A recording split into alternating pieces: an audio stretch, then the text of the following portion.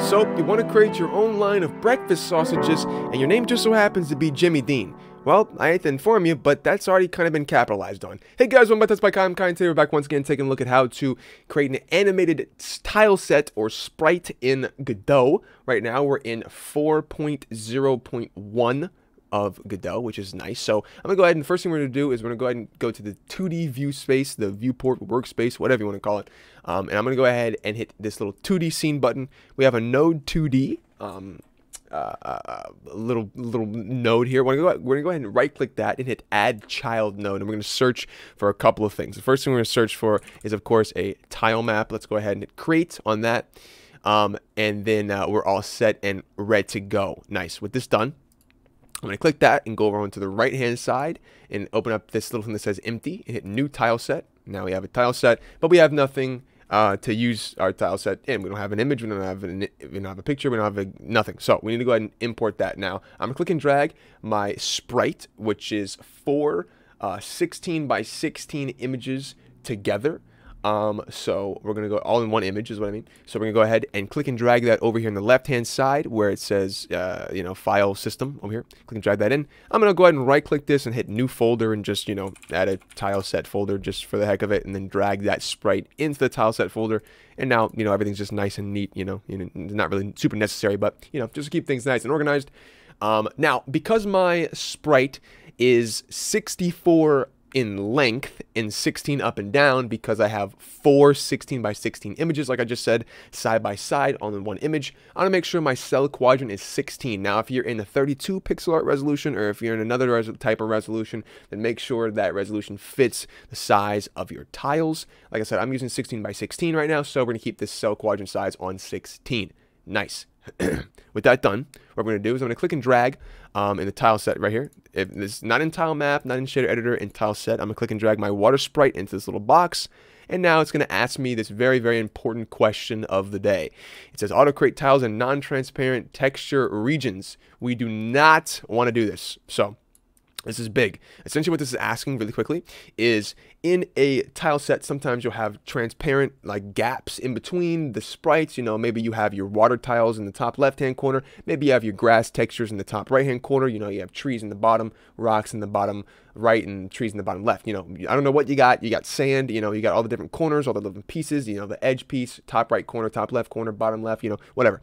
It's going to, if you hit yes, it's going to remove all the transparent sections to make it much easier for unanimated textures to be painted in your scene when creating a tile map. But for animated textures, for textures that you want to be animated, that you want to move, do not hit yes, because this is going to void all animation if you hit yes. So you have to hit no if this texture you're working with is going to be animated. So make sure you hit no for this animation purpose. Now, let's go ahead and scroll this up a little bit and zoom on in. Now, what you're going to do before you click anything, don't click anything.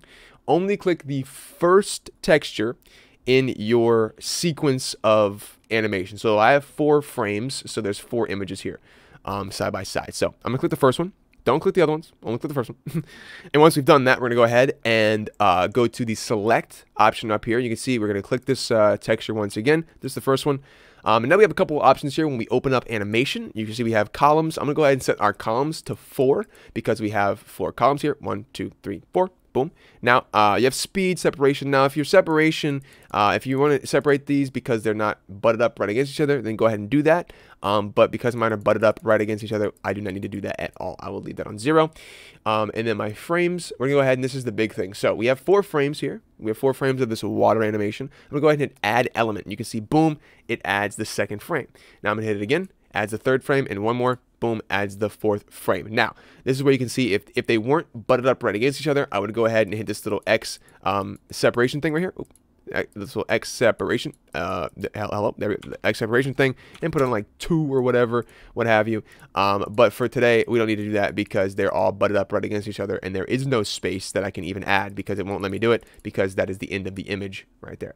So, nice. Now, if you wanted some of these frames to last longer, let's say you wanted the 3rd frame to last super long, you would go ahead and put this on 10 seconds, maybe 4 seconds, But because I want these all to play an even rate, like instead of like You know what I mean?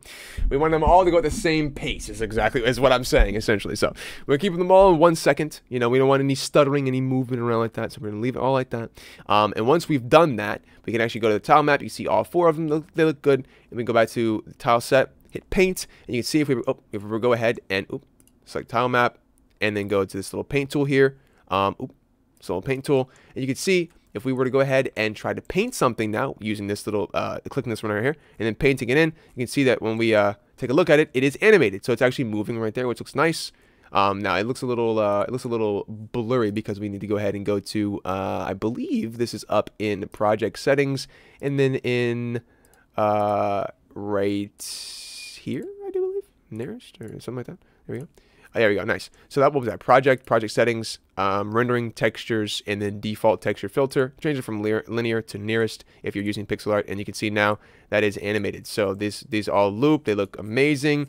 Let me know if you want more tutorials for this program. I know a lot of viewers that I have do use Godot, so we're gonna go ahead and maybe potentially do some more in the future. If you guys enjoyed this tutorial, I will see you in the next one. But until then, bye bye.